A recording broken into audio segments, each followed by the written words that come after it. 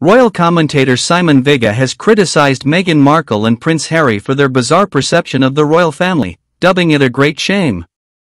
Contrary to the couple's belief that they did not receive support, Vigar pointed out that efforts were indeed made to welcome Meghan into the fold after her marriage to Harry in 2018.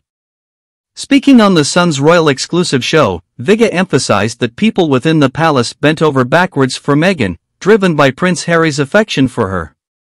Vigar highlighted that the media coverage of Meghan was generally positive, especially during events like her first walkabouts in 2018, which showcased a transformed demographic reflecting modern Britain.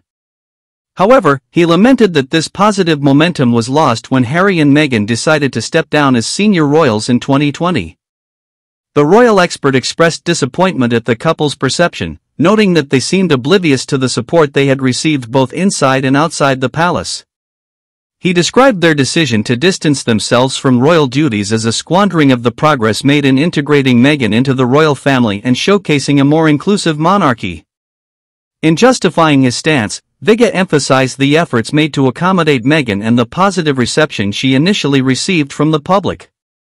He suggested that Harry and Meghan's departure from their senior royal roles was not only a personal loss but also a missed opportunity to continue modernizing the monarchy and fostering inclusivity.